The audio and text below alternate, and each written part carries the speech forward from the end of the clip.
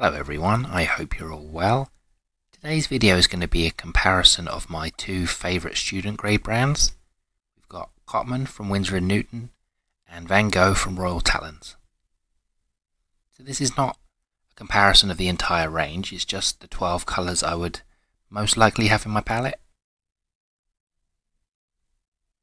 Okay, so we'll start with the Cotman along the top row. And the first paint is their lemon yellow hue. And it's made from PY175. I've said in previous videos that I like this pigment for lemon yellow. It's bright, clean, and it's not too opaque like some other pigments that brands choose for their lemon yellows. So next is cadmium red pale hue, and it's made from PY65 and PR255.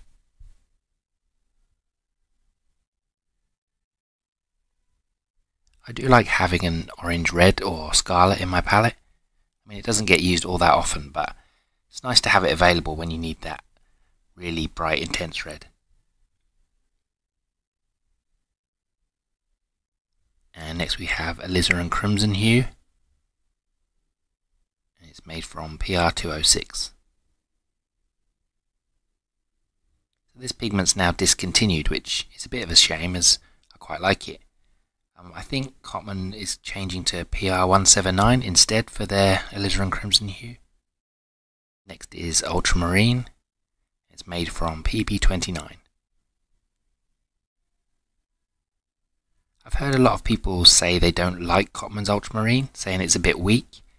I can't say I've had any problems with it though, it's fine for me. And next is cobalt blue hue, and it's made from PW5 and PB29. I must confess I'm a bit of a fan of the student grade cobalt blue hues. Not because they look or behave much like the real thing, they don't really, but I just think they're great sky colours. Next is cerulean blue hue, made from PP15.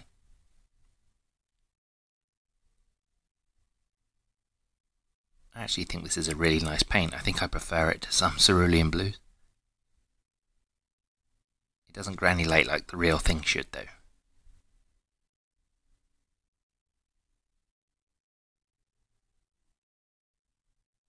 Next we have intense blue, phthalo blue. It's made from PB15.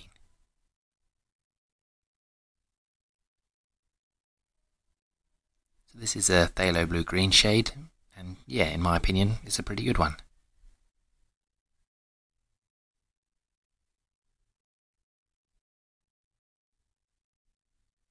And next is yellow ochre. It's made from PY42.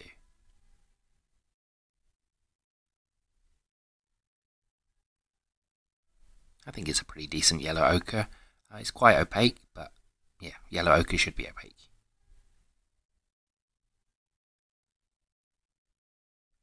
And next is burnt sienna. It's made from PR101.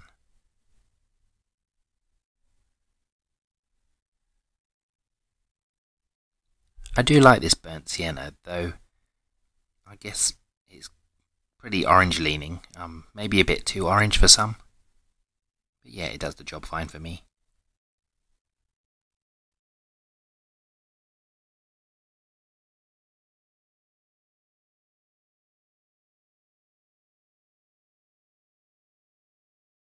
And next we have light red, and it's made from PR101.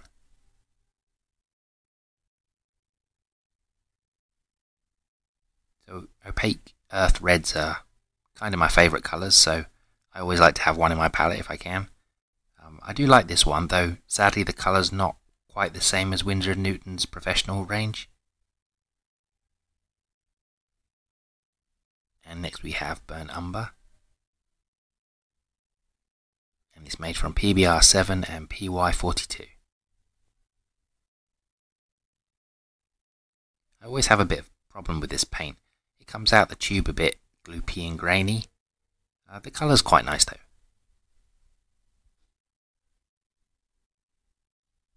And the final Cotman paint is Payne's Grey, made from PBK7, PB29 and PB15.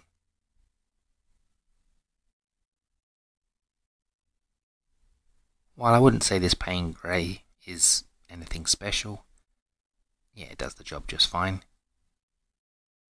Though I would like it to be a tiny bit bluer though. Alright, so now onto the Van Gogh paints for comparison. First we have Permanent Lemon Yellow, and it's made from PY184. You can see this is a much more opaque pigment than the Cotman, but it is still very nice. And then we have Permanent Red Light, and it's made from PR254. It's not quite as orange leaning as the Cotman paint above, but it does the same job on my palette, no problems.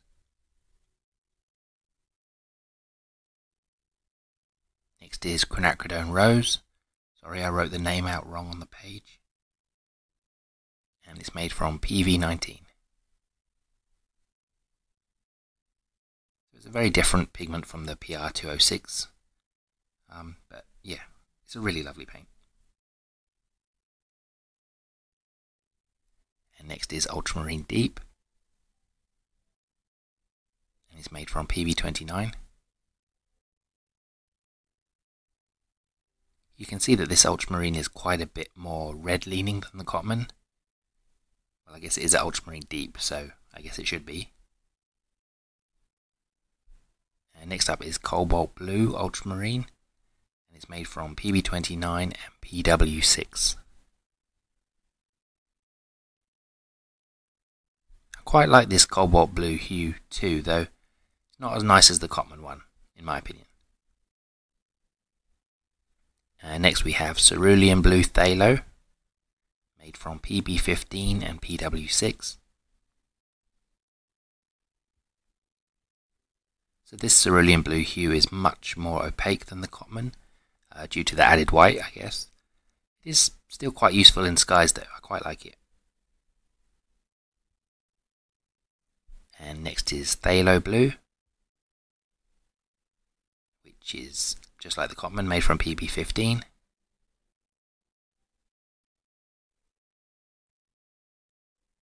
Yeah, it's a very nice Phthalo Blue. I do find this one to be a bit warmer than the Cotman though. It's still a green shade, but not quite as green leaning.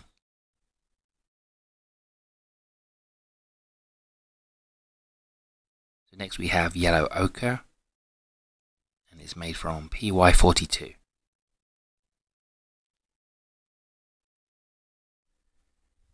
Yeah, pretty similar to the Cotman. Both Yellow Ochres are quite nice in my opinion.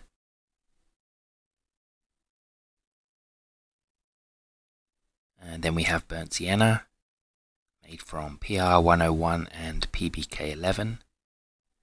This is the old version of their Burnt Sienna. It's now a single pigment, PR101 I think.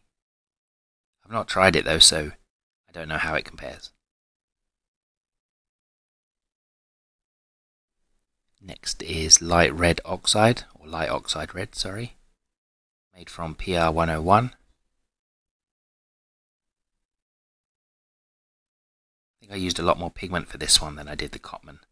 They're actually pretty similar in colour, though I do prefer the Van Gogh. And next we have Burnt Umber. It's made from PR101 and PBK6.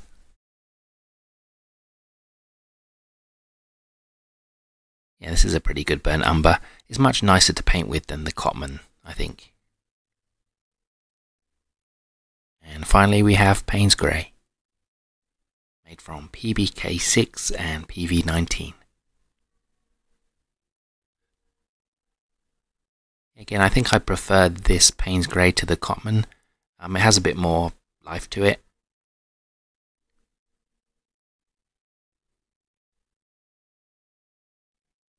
Okay, that's all of them painted out, and here they are in daylight when completely dry. I'd say, at least for the colours I chose here, there's not actually a whole lot of difference. which is pretty much in line with my experience whenever I've painted with either brand. I'd say the biggest difference I feel when painting, at least, is the Van Gogh is much easier to re-wet, so easier to get enough paint on the brush. If you squeeze the Cotman paints out of their tubes and allow them to dry, they can be a bit of a pain to get going again. Of course, you could add a drop or two of glycerin, which helps a bit, I suppose. One negative about the Van Gogh is that they can be a little on the opaque side. It's not a big deal for the way I paint, but if glazing is your thing, then they're probably not the paints for you. Thank you very much for watching, and I'll speak to you in the next video. Bye-bye.